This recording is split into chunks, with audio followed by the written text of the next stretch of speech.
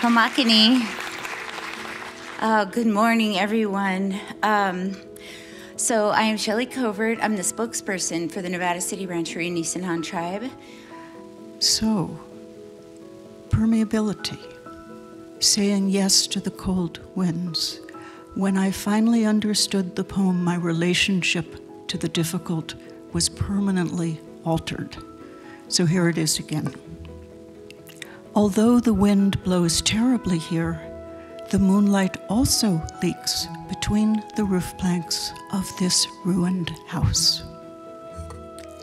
Yesterday I was so lonely I could barely walk, my friend being mobbed by her grandchildren as we made our way past the farmers' markets, delicata squashes, the last tomatoes.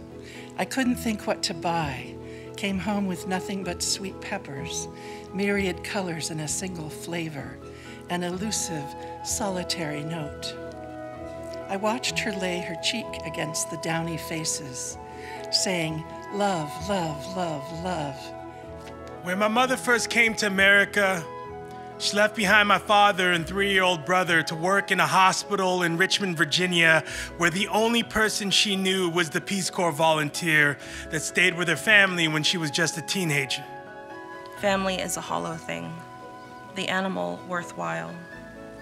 30 years later, I collect bones, hold them in their fragility, place them in light-filtering spaces in my home to keep them from breaking, to remind myself that I break, that I am a bag of bones, generations bundled and left for vultures, clavicle, femur, tempered in tenderness, where a spine stands straight up, ever looking toward a sun covered in gray, asking for forgiveness and solace. White rabbit, I am one thing, and then I'm something else. Catch me in the grass in the summertime, and crouch on your knees, and whisper like baby's breath, and open your big pink palms, and I'll come because that's what I do. I tell the chef of the house how delicious her food is, and she says back, Nusha Jun, a blessing that goes deep, a giving back of more than just the meal. Nusha Jun. I say it now. Sometimes I just say it in my head because I know the person eating my food doesn't know what it means, but I mean it. It comes without me ever learning it literally. It comes from wanting to keep the gratitude in the open, not shy. Is there something you could say to us in this room today about writing poetry, something long and complicated or pithy and short or somewhere in between, about persevering or some great idea or inspiration to send us home? I think I'd say if you have a really good idea, even just a word or two in the middle of the night, and you don't want to get up and write it down, do it. Get up and write it down. To keep it short, that's what I'd say. I think that was fabulous. Short and pithy and perfect. Thank you, Sam. That's a very useful one. And Patrick, something we could take with us that would help us along our way as writers. Yeah, I love what Sam said, and I've loved your poetry, Sam. It's been delightful to hear you recite it. I think I'd be curious for all of us, me, everybody, to give some attention to the stories that have shaped your life. And it can be easy to think, oh, well, let me therefore go to the Greek myths or to Gilgamesh or something that feels virtuous. But I suppose I'm interested in the ones that shaped your life rather than the ones that you think should have shaped your life. Today's sermon is that the world is full of light and shadow. You knew that. And that we need the shadow to know who we are in all our broken wholeness. I don't know anything really, but I can bear witness with words that I hope might somehow make the world more lovely and livable. To be a poet is a strange task, and some days I wonder what I'm doing, if I'm up for any other task than this noticing and shaping and being heartbroken again. Please, don't tell me. I don't want to know. Please don't tell me. I don't want to know.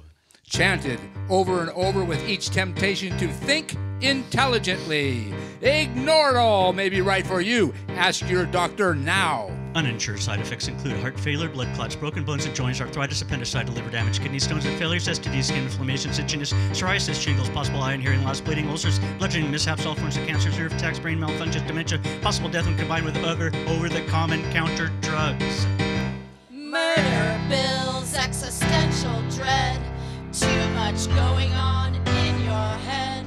Ignore it all.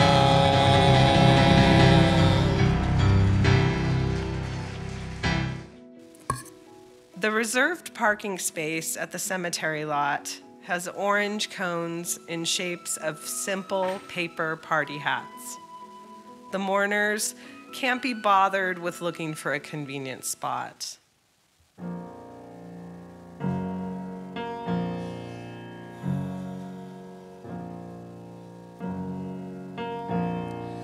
The reserved parking space at the cemetery lot has orange cones in shapes of simple paper party hats. The mourners can't be bothered with looking for a convenient spot. No one wants to parallel park while sobbing.